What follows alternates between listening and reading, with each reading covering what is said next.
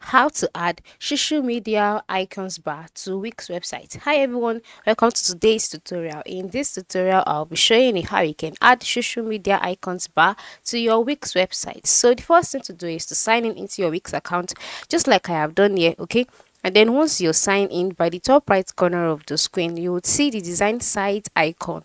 Ensure you click on it this way. So once you've clicked on it, you'll be directed to your Wix website editor, as you can see at the top part of the screen. So this Wix website editor might take a while to load, okay? Just wait for it to load, all right? It's gonna load eventually, so just be patient. So once that's loaded, you'll be brought to your Wix website, okay, as you can see. Then by the left side of the screen, you'll see some options. Ensure you select the plus icon. The plus icon represents the add element icon, and that's where we're headed to in this tutorial. So just click on it. So once you've clicked on it, a menu will be displayed under add element, as you can see, text, image, button, etc. Just go ahead and locate Shoshu. Shoshu is located under embed code and above payment.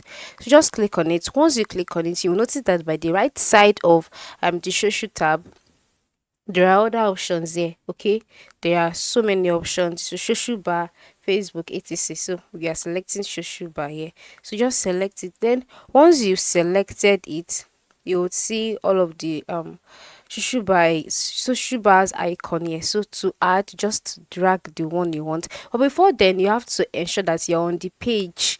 Okay, you're the page that you want the social media to appear. So if this is not the page, scroll down until you get the page. So for example, let's assume this is the page. So if this is the page, all I need to do is just to long press on this and you know drag it to where I want it to be and leave it there. Yeah, you can see this is the Shoshu bar icon, all right, already on my site. So this is how you can add Shoshu media icons bar to Wix website. And then just once you're done, click on the save icon here and it will be saved automatically. Yeah, save and continue. So thanks for watching and have a nice day.